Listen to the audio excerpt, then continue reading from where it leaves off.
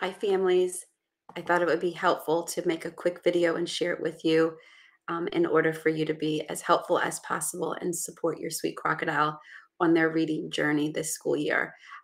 During our virtual learning experience, several of our children moved from 3Y to 1G, and lots of children are really close to moving from 3Y to 1G. So I'm going to share my screen and do a quick model for you on how you can support your child with practicing those power words and reading those 1G texts.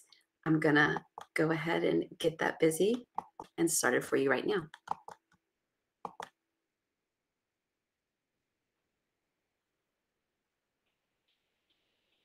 If you haven't found ARC Bookshelf yet, I encourage you to please log into Google Classroom, scroll down to login information, and there's a slide for how you can access ARC Bookshelf.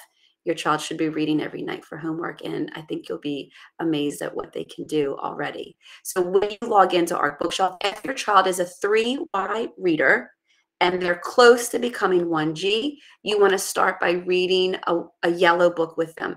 They should be able to read this book independently, and you're just there to listen, encourage, support them, and praise them for their amazing work.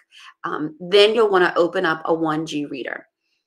The important thing to do, parents, is to remember at most of the informational text, not all of them, but most of them at the end, and I took a screenshot of one of the books.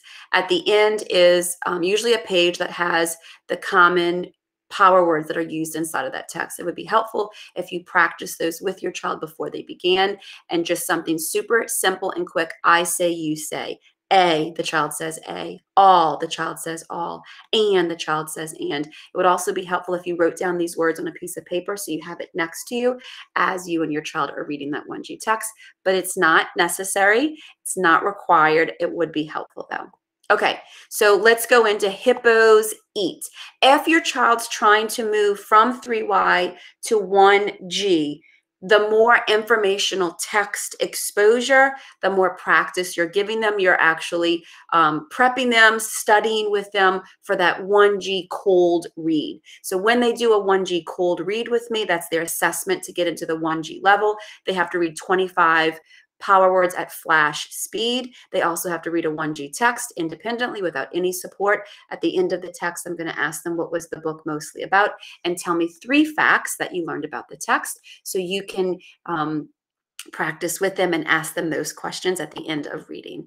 When we read a 1G reader, I'm going to first by I read the tale and the child listens. Hippos eat. And I use my cursor and I track every single word that I read. I would say this is one of the power words that's going to be in the book. This is the power word eat. Make sure the child repeats it. Hippos eat. The child then repeats it. I would remind the child, put your eyes on the text, your lips stay zipped, and you're tracking the print and listening to me as I read it. This is a hippo. Notice, parents, my cursor's underneath each word, tracking the print as I read it. Then the child reads it. This is a hippo. You want to make sure that you move your cursor, parents, underneath each word that your child is reading. You want to ensure that they're actually reading the word this is a hippo and not just saying this is a hippo because they memorized it. Then you can isolate the words. If your child knows the power word, you can ask them, what is this power word? They should say this. What is this power word? They should say is. If your child's not confident with the power words and you're worried about their self-esteem going down when we're reading the books, then you just tell them, this is the power word, this, you say it. This is the power word, is, you say it.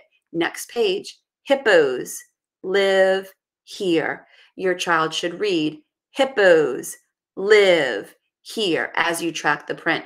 If your child's saying hippos live here and your cursor is underneath the word hippos, you want to say stop and go back. Only read the words that I'm pointing to. We'll do one more page. Hippos love to be in the water. Your turn. Your child should say, hippos love to be in the water. You can ask them, what is this power word? They should say to. What is this power word? They should say be. If you point to a power word and you ask them, what is this power word? And your child looks at it and then thinks about the sentence, hippos love to be in the water. The power word's then excellent. Your child is using the strategies that we've been practicing. So it could look a little bit different depending on where your child is in their reading process, but using this format and this structure will be helpful in supporting your child with their reading journey. I meet with the children during one-on-one sessions and as well during Reader's Workshop. So if your child is already a 1G reader, then yay, keep reading 1G. And if your child is a 3Y and we're close to becoming a 1G reader, keep reading those yellow books to foster self-confidence and independence. And then you want to support them with those 1G books as well. Thank you so much, parents. I couldn't do it without you.